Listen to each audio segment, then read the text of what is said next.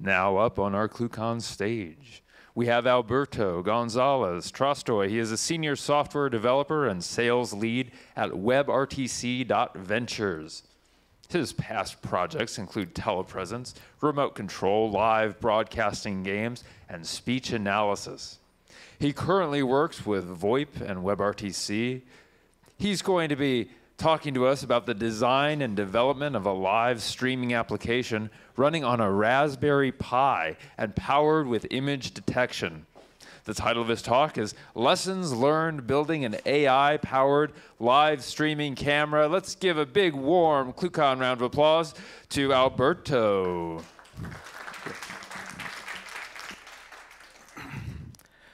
Well, thank you everybody for being here after these great presentations and the networking parties and everything. So, well, for those of you I haven't met yet, my name is Alberto, as I said, and we work on real-time applications of any kind. Specifically, we use WebRTC a lot. And yeah, from the previous talk that was more on the telephony side of things, this one will be mostly on the web side of things with video and audio communications. So, yeah, starting from the beginning, just as introduction, there are many use cases for live streaming and for generation of content, gaming. There is also live broadcasting, like Twitter, that has the live news, things like that.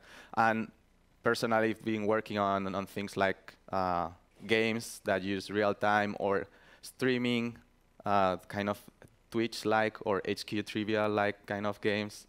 So it's a very hot topic today, and I wanted to discuss a bit some of the problems and some of the technologies that are out there for doing this.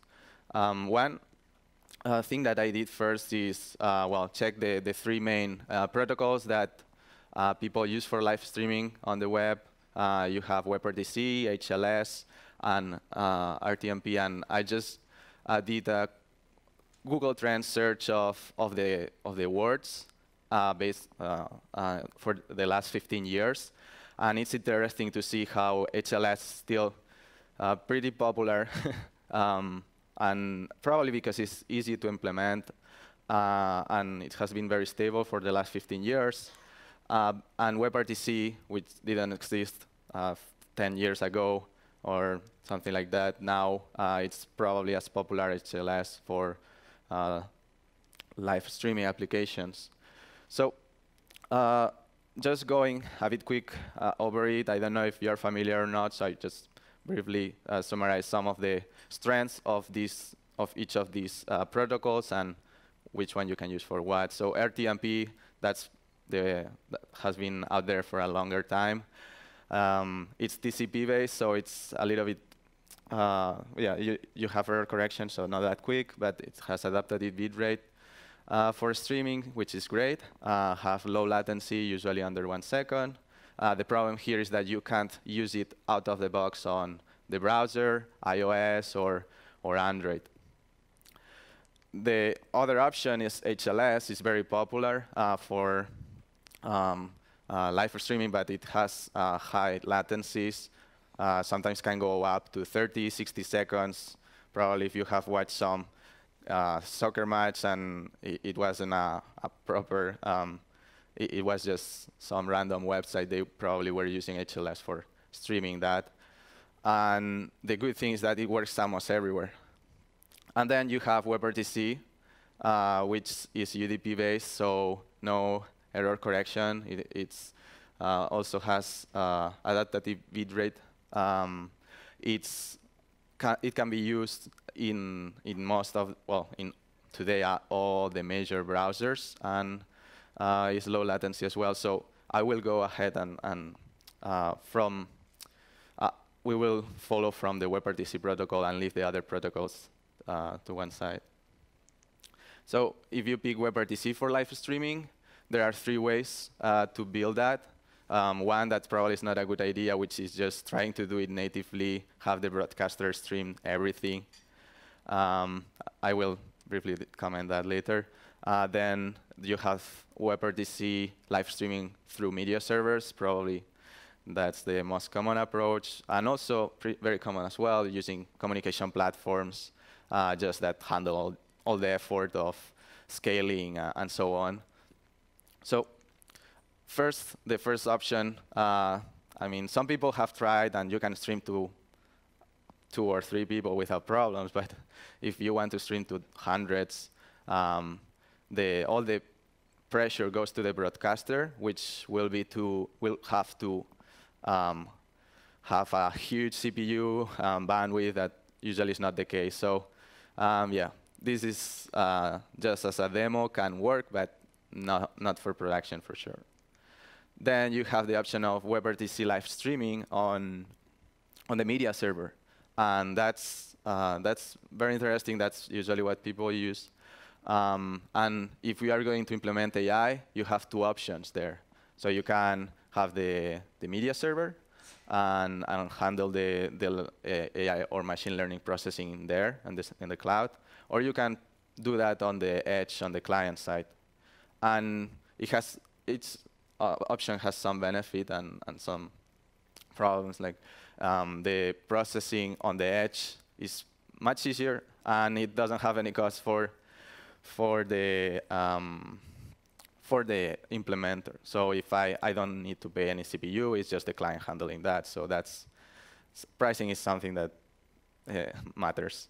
Then the other option is on the server, which is ideal for small devices that can handle any kind of huge machine learning processing. So in that case, sometimes it can be the only option. And then,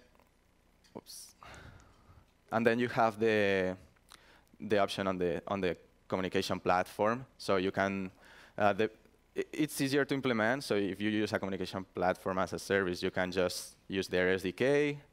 But you might need to do that on the client side, because yeah, it's not that you don't have access to this black box that is the communication platform. No, they have the media servers. If you have access, great. If you don't, yeah, you will have to hack a bit how things work. So it's not that easy to do to take this path for machine learning. So why machine learning? Well, there are like several technologies that are very commonly used with WebRTC. Like you can use for IoT devices. You can use, well, for just live streaming. And there are a lot of use cases with AI. Recently, we just published a survey, and we asked WebRTC developers what are the most popular technologies that they use. And 2/3 of them said that they are already implementing some kind of machine learning AI, or they are planning to do so. So yeah, that's something to think about. And usually in AI, there are like 4 or 5 very common use cases for WebRTC applications. At the top, I'm showing just an example of an application we built with speech analytics and sentiment analysis, things like that. You can use also for voice bot or AI assistance. For RTC optimization, in the case at the right corner, is the image of this FaceTime implementation that they just make you seem that you're looking to the camera when you aren't actually. So there is some kind of machine learning in that too. So yeah, there are many applications. So okay, we have the live streaming, and we want to implement a machine learning AI application. What we can use, what are some of the popular frameworks? Well, we have PyTorch, we have TensorFlow, OpenCV, specifically because I wanted to play around with image detection. OpenCV make a lot of sense because it's easy to use, and it has been out there longer, so it's very efficient when doing image detection stuff, especially if it's something that already exists out there. So it has been optimized a lot. Instead, TensorFlow is more of like build yourself your own training, and that can be time-consuming. Although if you want something in production that differentiates from the rest, maybe you end up having to train your own TensorFlow, your own tensor. So the goal here was just to grab the stream, do some clustering, doing some machine learning on the image, and then having some live video stream that dozens of users can watch live on the web with very low latency. So the first step was Raspberry Pi. OK, I started looking, and I didn't know which framework or application to use for streaming the video. There are so many. You can use VLC server for streaming. You can use GStreamer, FFmpeg. It's not here, but also an option. You can send it as RTP. You can send it as WebRTC. So I wanted to kind of get some information on, OK, what's the latency and CPU and how that looks like more or less. And yeah, it's interesting to see VLC server adds important latency. This was in a local network, so I was surprised to see these kind of numbers. Then when using Raspi-Bit, which is just the driver for getting the camera, and GStreamer, without optimizing it, we were getting like 1 or 2 seconds of latency, and still very low CPU, which is interesting for Raspberry Pi. And then when using WebRTC, the CPU spikes a lot, and you can be around 80–90% of CPU usage, but instead the latency is really, really low. I will discuss some of these, but then when you have decide which is your preferred framework, you can do what we mentioned before. So it can be on the edge or on the server. If you do it on the edge, there are issues if Raspberry Pi needs to handle that. You will need probably to use some additional hardware for improve the GPU of the Raspberry Pi, and then you can do it. But if you don't do that, you are going to find a lot of problems. And if you do it on the client side, oh, OK. Yeah, so if you do it on the client side, some applications can work very good, but some others doesn't. So on the image at the left, I'm showing an example of just face detection, very basic face detection from OpenCV. It's OK, a bit slow, not a lot of frameworks if you want to have perfect quality, still a problem on the browser. If you are not, here I was using just basic JavaScript. There are some things like WebAssembly that can improve it. But if you are using just JavaScript for the web, it's not that good, especially in the second example, which I was using TensorFlow.js, and I was doing image segmentation and masking the background based on that. And well, the frame rate was too low, and the CPU spiked a lot. So it wasn't a possibility in production. And this is how it looks on the Raspberry Pi side of things. So if the Raspberry Pi starts doing image detection and you send that stream, that's also a problem, because here I'm just doing image detection. I'm not doing any kind of streaming, or yeah, like I'm not sending the video yet. And I'm already reaching almost 90% of CPU usage. And each frame takes almost half a second to be processed. So we are talking about 2 frames per second already before starting streaming it. So yeah, following with the idea of the previous slide, not great to do it on Raspberry side. And then you have the option of the media server. And here I play with a couple of media servers. One that is Currento, that already has some modules for face detection, things like that. And it has some plugins, so it was just combining some of them. And it was possible to have some live streaming with face detection, for example, easily.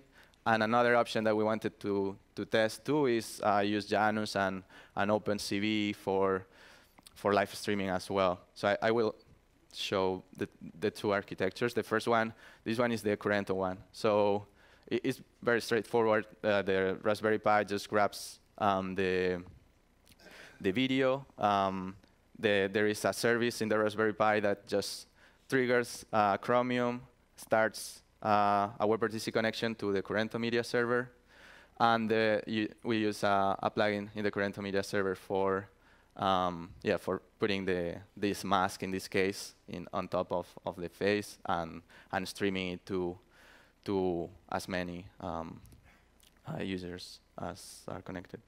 And then we have the live streaming with image detection in Janus.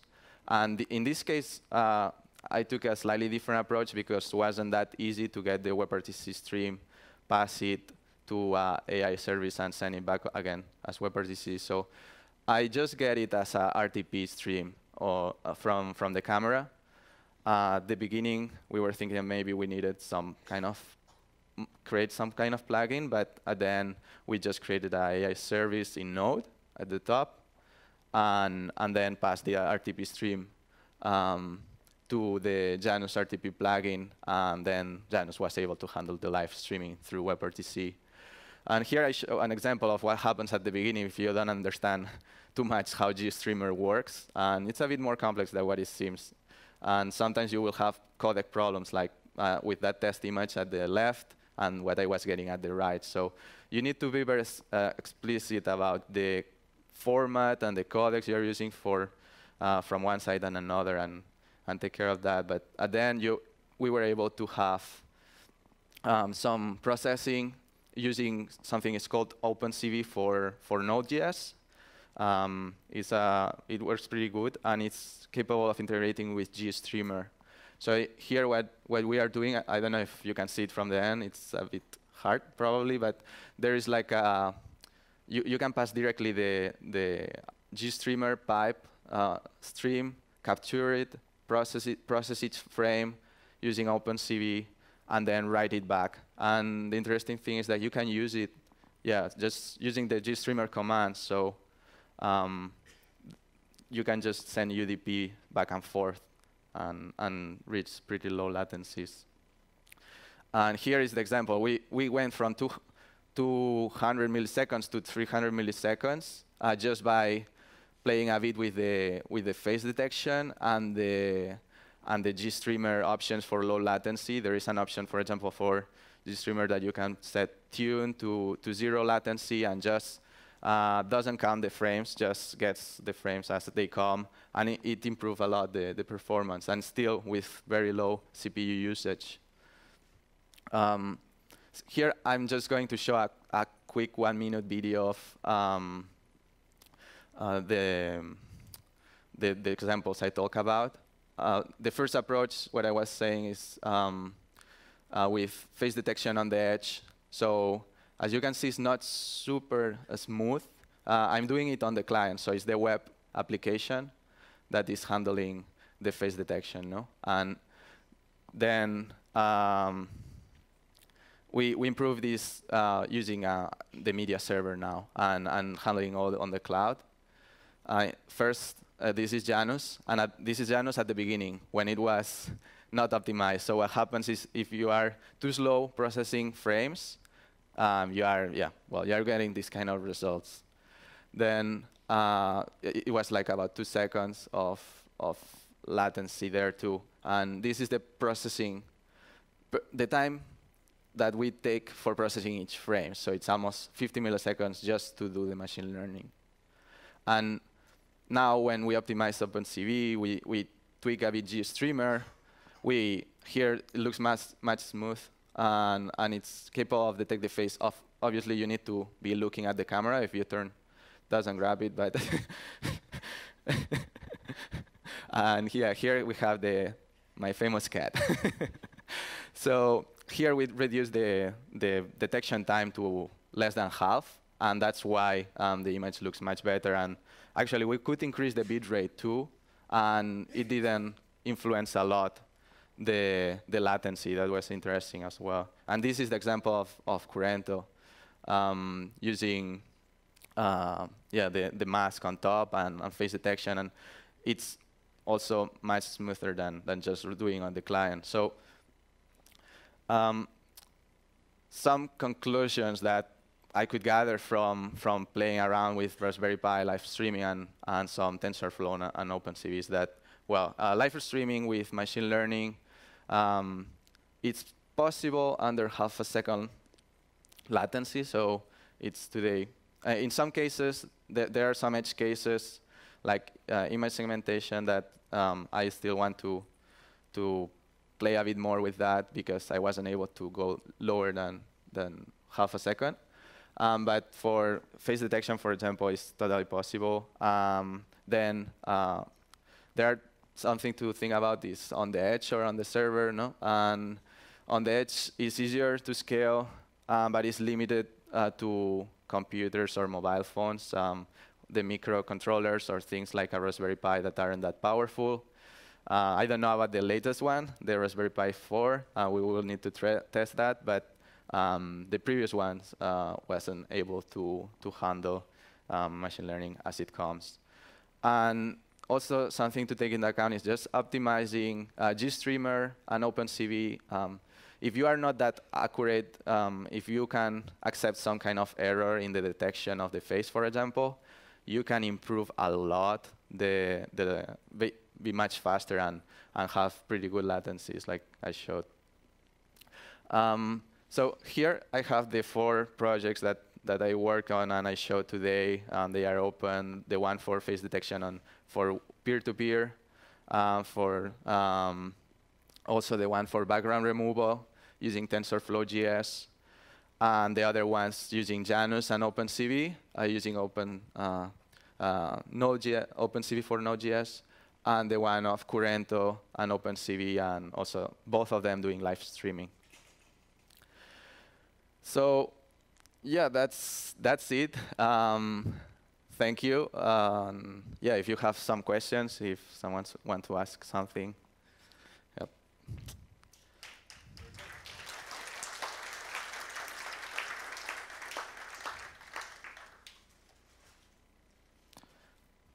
All right, we have a question right here. Yeah, so are you running OpenCV right on the Raspberry Pi, or are you streaming to separate? So first I tried. He's asking me if I'm running OpenCV on Raspberry Pi. I tried, and I did that, and didn't work out very good. I show one of the images. The CPU goes too high, and when you do that, you are not able to stream then because you don't have enough CPU for doing anything else. So that's today. Something that could be done if you add some additional hardware. I've seen that done using some additional GPU connected to the Raspberry Pi, but then it's not the Raspberry Pi. You just add things. But yeah, that's why I moved to the server. Other questions in the back here in the green shirt? Where do you think that the AI is going to be mostly implemented, on the client side or on the server side? OK, so he asked me where AI will be implemented in the future, I guess. Well, on the client side or on the server side. For real-time applications, which is what I was focusing here, there are some cases where having it on the client side might make sense, especially for big companies that care a lot about cost. They might not be willing to have servers just doing all this processing of machine learning. So I know about some big CPaaS that are implementing machine learning and AI trying to do it on the mobile, and somehow it's becoming a challenge today. But because of the devices will still grow and become faster and with more CPU and so on, probably in a few years it will be edge for sure, on the edge for sure. But today, there are, for microcontrollers, things like that, I think the only choice is using a server that helps you do that. Question over there in the blue shirt.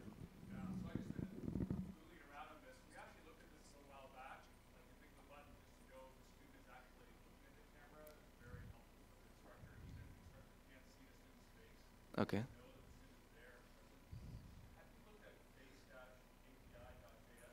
Yeah, I look. They have some interesting. Yeah, and also there is one about the body. I think also like body detection GS. I think they implement. They are based on use TensorFlow, and I'm not sure if because you can do this stuff much faster if you use WebAssembly, so they might be doing that. I saw that some of the face detection work pretty good, but they are not doing WebRTC additionally. So what they, at least I remember that it was like an API that lets you easily do some machine learning things, no?